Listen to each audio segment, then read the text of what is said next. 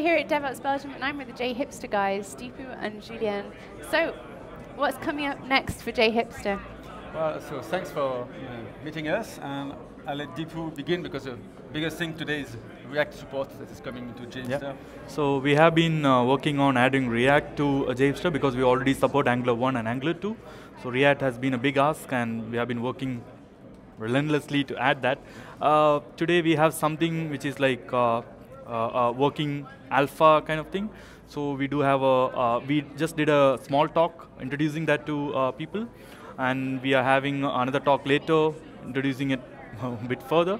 So we are hoping to release the beta or something by today, and probably have fully supported React support in like another 1 or 2 months, hopefully.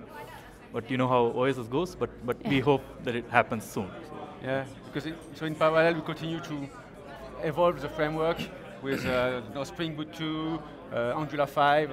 So Spring 5. Yeah, Spring 5, reactive support. So we also have a lot of, I would say, normal work to do.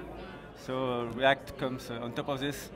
So it's a bit hard to have an exact schedule, but hopefully in a couple of months that should be stable. Yeah. So we are also adding couch-based support, like there's a PR waiting to be merged. Yes. So it's like we are adding too many options recently, so we even decided to stop on adding features. Yes. Because we are adding like too many features, so yeah. Oh yes, so an interesting thing is that today we have so many people coming and bringing new features that, well, we cannot just keep up with everything.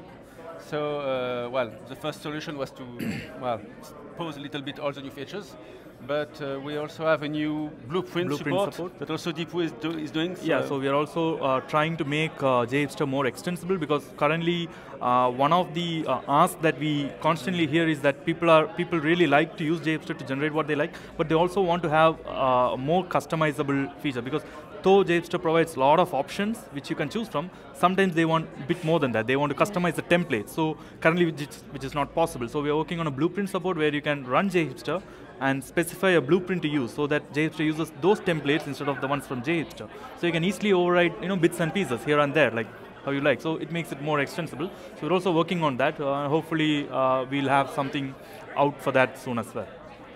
How do you prioritize what you're going to work on next for J Hipster? That depends on what we like to do. But basically, it's only a community project. So it depends on what people want to do or are ready to do, on the bugs that people have. So sometimes, honestly, I prioritize because I need it for my work.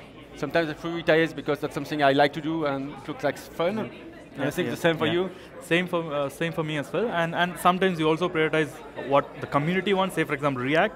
The community has been asking for React. Yeah. Because when we started, it was like a Angular community. We didn't have any React fans or like React people there. Yeah. But nowadays we see that a lot of people want to try React as well. So it's been like, we are like, okay, it's time to add that as well. So yeah, when we don't agree, well, when the team, not just us, when the team, it's like a democracy. It's a team of like 20 people.